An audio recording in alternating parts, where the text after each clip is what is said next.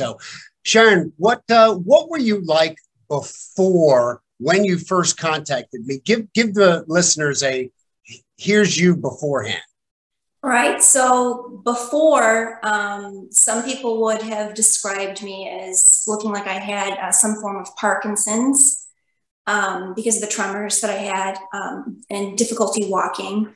And then with the speech issues I had, not to mention my difficulty in just putting words together and sentences together and actually forgetting where I was or what I was talking about mid-sentence.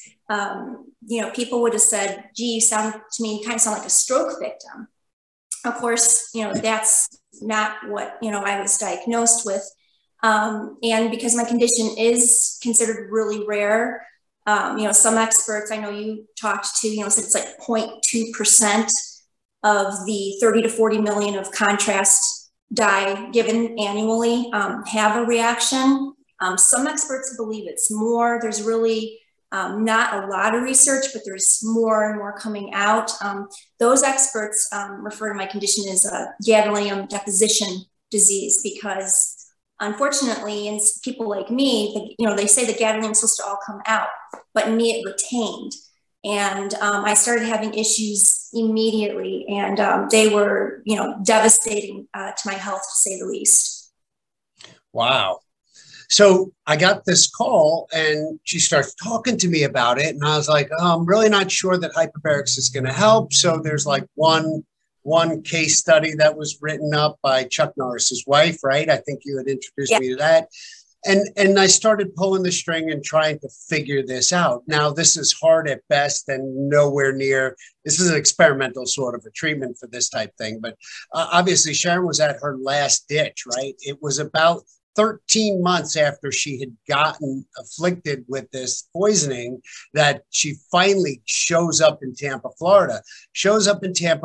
And my first introduction to her was beautiful young lady, cannot really speak.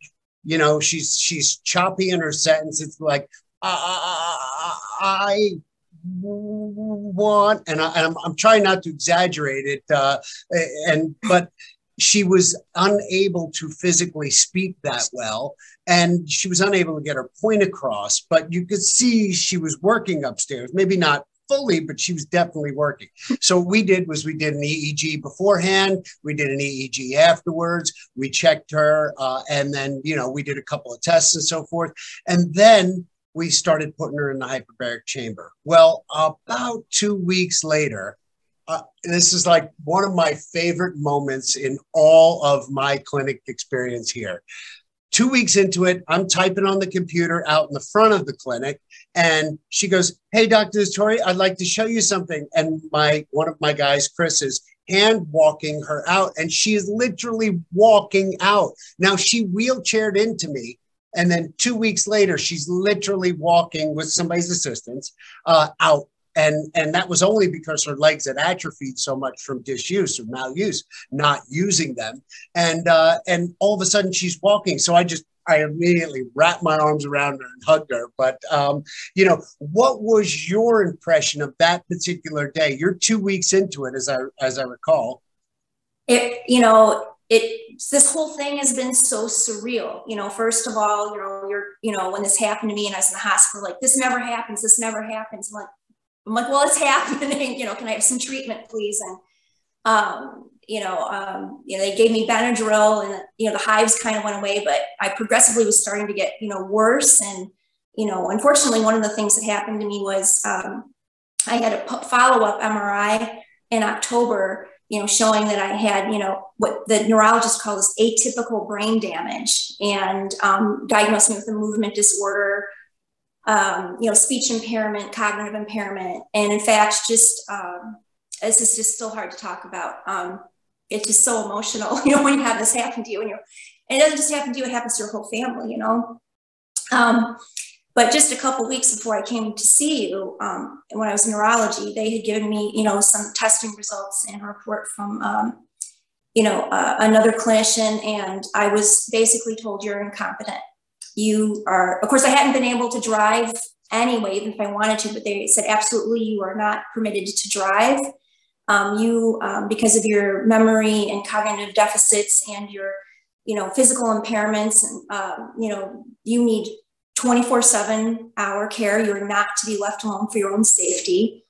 And my husband and I kind of joke about it now, but it wasn't funny at the time. Like, and you should not have any access to any money or, paying the bills or, because I wasn't considered, competent enough to make good decisions and, to be able to do those things, adequately.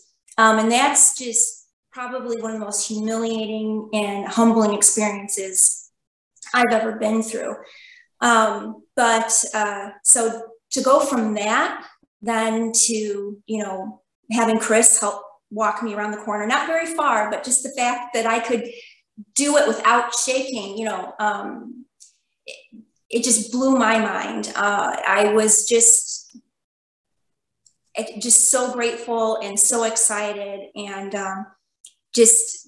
it was so much better than expected. We didn't really know what to expect, and I always appreciated that when I contacted you, that you didn't make me any grandiose promises, but you had heard about my condition. You were as familiar with it as anybody could be, because again, there's not a lot out there.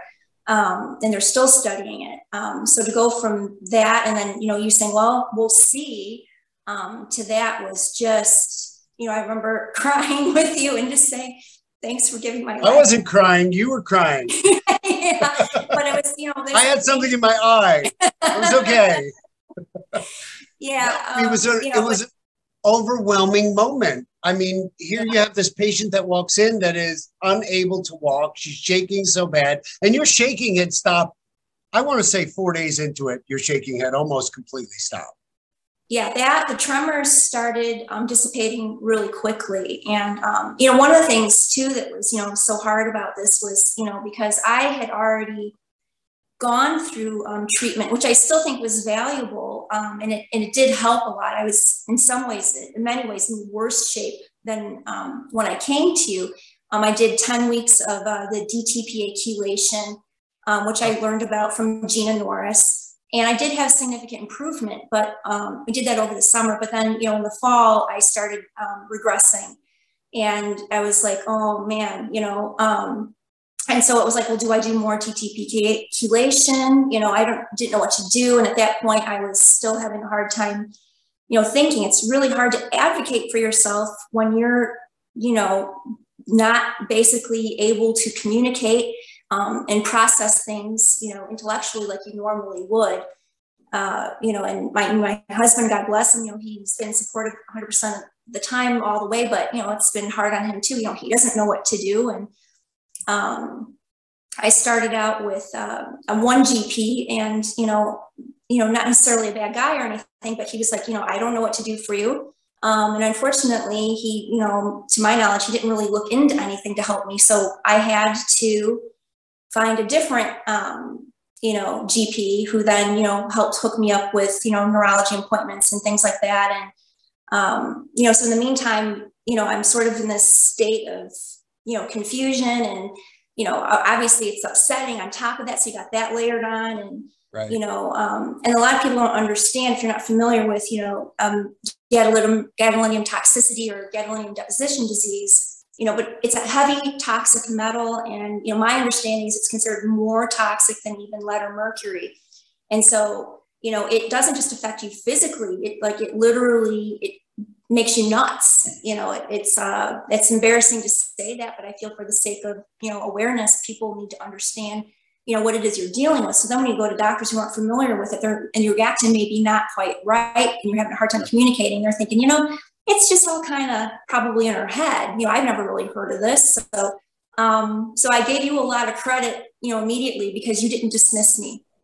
And that's everything, because, I'm not anti-Western medicine, but obviously it has its limitations, and there's always a cost to benefit, ratio. And, you can't just dismiss people when things don't go right or don't go according to the cookie cutter way things are supposed to go, and it meant everything just to have, you take me seriously in that. And it's been an amazing journey, this whole process. So so Sharon presented to me, and I was trying to think about, and I worked with her neurologist, and we kind of worked through a care plan and a thought process when this all came to pass. And because it sounded very traumatic brain injury-esque, and all of the traumatic brain injury stuff that we've been doing here in Tampa has been at 1.75. I decided 1.75 would be the best. Talked with the physician. He concurred, wrote the prescription, sends her down. I'm like, okay, this is great. So she gets down, and we're doing 1.75 BID or twice a day. So she's doing it 2 times a day for an hour apiece, right? So total treatment time, 76 minutes times 2 per day. And after 20 solid days of doing that, she is walking out of our clinic at the very end. She is not shuddering, not having any problem with speech. She improved on her scores on the EEG, and we'll show you a picture here. We'll put a picture right over the top here. And as you can see in this picture, what you're looking at is basically the amplitude and the frequency. And you can see how there's a couple of bad connections in the back. And I think that was because she was actually shaking so much. She was still shaking, and even in the beginning, her head was shaking a lot.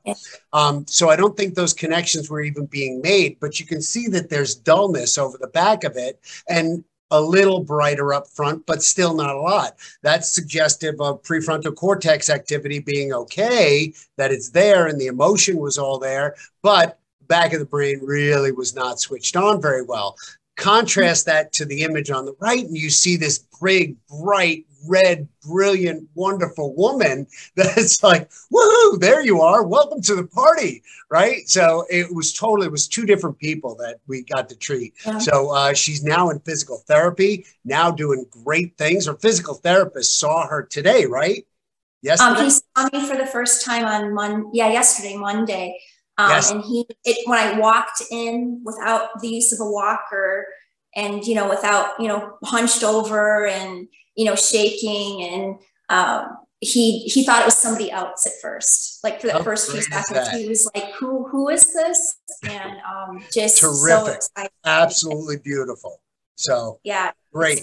Well, absolutely terrific. Sharon, thank you so much for becoming our patient, for bringing all this happiness into our life. We truly, we bonded, you and I. And like I said, I had a little dust in my eye when you were leaving, and it was bad. But no, I think it was a great story. And hopefully we are writing this up for presentation as a case study so that maybe other people can learn from it and it can be in an official journal. So we're writing this up for posterity, and this is going to be great. We're going to keep following up with you and see how we can see how well you're doing as the time goes on. Hoping for great things.